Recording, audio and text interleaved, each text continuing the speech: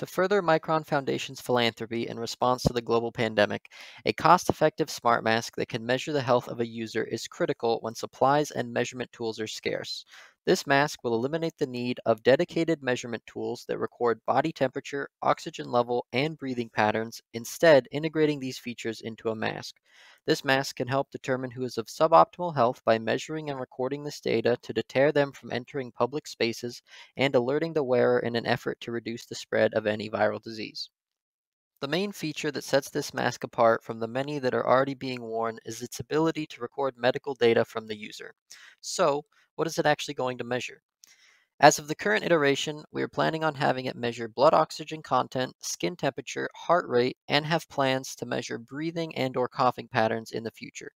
With this much data being recorded, it is important to us to not have the mask be intrusive in any way to the user and make the data acquisition as seamless as possible.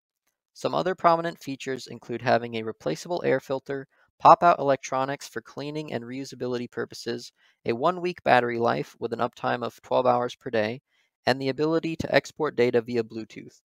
More details on these features will be covered in later slides.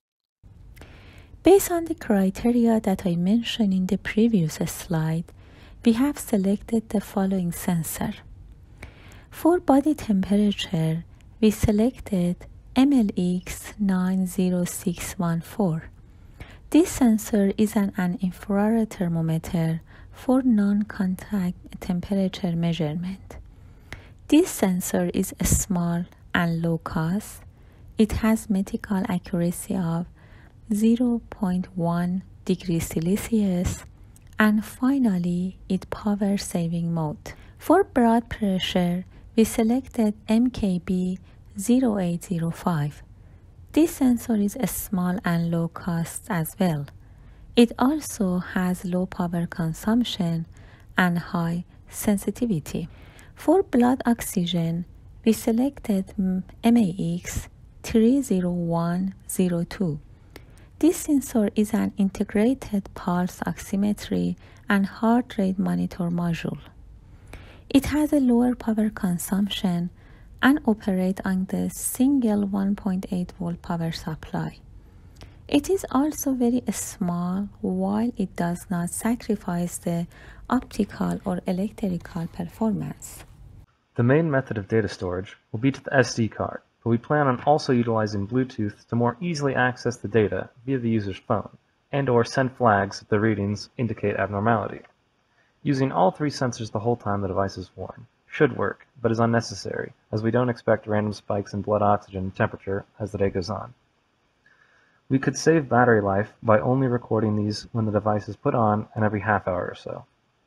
Healthcare providers should have the same access to the data as the user through the same local methods, and the flags will be determined on device, so data will be confidential to only those giving specific physical access to the device. There were a handful of options for batteries to use. We decided that replaceable batteries would be easier to implement and remove for cleaning, as well as faster turnaround if the user would find the device drained when they need to wear it. Specifically, two CR2032 models were chosen for their specific electric specs and a minimum physical profile. Compared to another option, 4 quadruple A's, they're a fifth the weight, but have about half the battery life. And the flat shape should also be easier to hold onto the mask. We've estimated the current used while running code will be 29.2 milliamps, and the stated battery life of the battery is 235 milliamp hours. Therefore, this should last approximately 8 hours with full use. But hopefully, if we implement the intermittent data collection, it should last longer. While this current presentation is representative of the prototype, we have done a bit of work in the block diagram to allow us to work better towards a final design.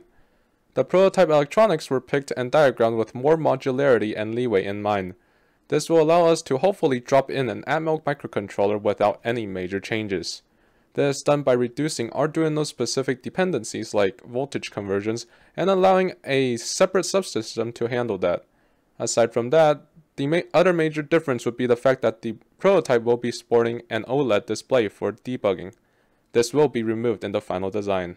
So here's a basic overview of our current CAD model. Right now it's just a surface body, but it should give you an idea of the general shape that we're going for this mask. As far as next steps, we need to add all the features to house the electrical components. We're just waiting for the components to come in so we can get precise dimensions of each component. We'll also need to run a design for manufacturer analysis towards the end to make sure that this design is optimized for injection molding. After looking over all previous information as mentioned in the presentation, and as well as our website, we have tabulated a final bill of materials needed to set the physical aspect of our project in motion. As shown here on the first half of our bill of materials, all of the parts are found listed on Amazon, which makes it much easier for us to order and have relatively low shipping time. Continuing on to the second page, we also see that everything here can be found on Amazon. We have opted to choose for quadruple A batteries here, but depending on final design, these might be swapped out. We would also like to point out that based on our research, the sensors selected are our top choices, but depending on how things go with physical testing, these components are subject to change as well. With all of that being said, our estimated project cost, excluding shipping, is $161.17. The links to all of these items can be found on our Google site under the Bill of Materials section.